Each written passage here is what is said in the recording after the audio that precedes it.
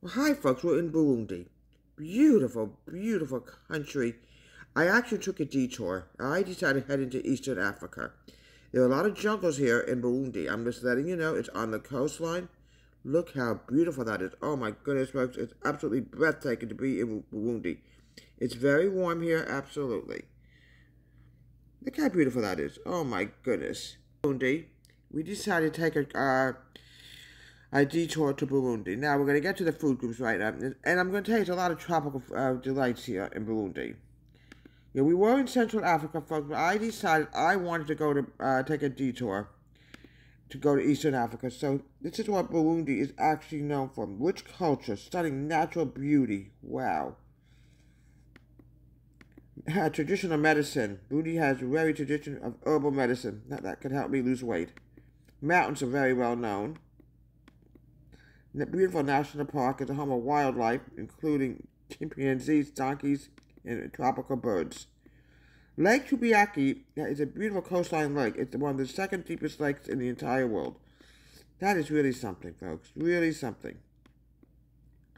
Beautiful wildlife like mountains, forests, lakes, rivers, and there's a home. I just skipped it 1 second. We go back to it. Okay, we'll find it in a minute. It's a beautiful home of natural parks and reserves. Just beautiful, beautiful. Coffee is very famous there as well. It's very famous for producing coffee beans to make your coffee every morning. All right, we're going to keep going now. Here we go.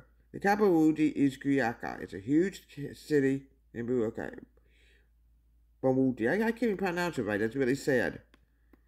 Now, we're going to go back and we're going to see what the desserts are, and you're not going to believe what these desserts. Donuts are made popular during very special occasions.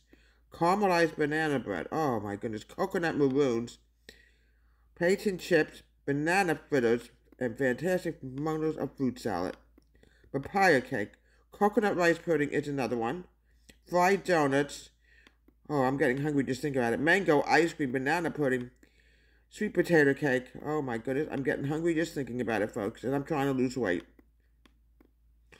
Okay, now we're going to go to dinner. Croissants with scotch being a very popular breakfast item. And their cuisine includes cassava, plantains, and peanuts. Is known for flavor putting into your stews and grilled beefs. Fantastic, wonderful dish.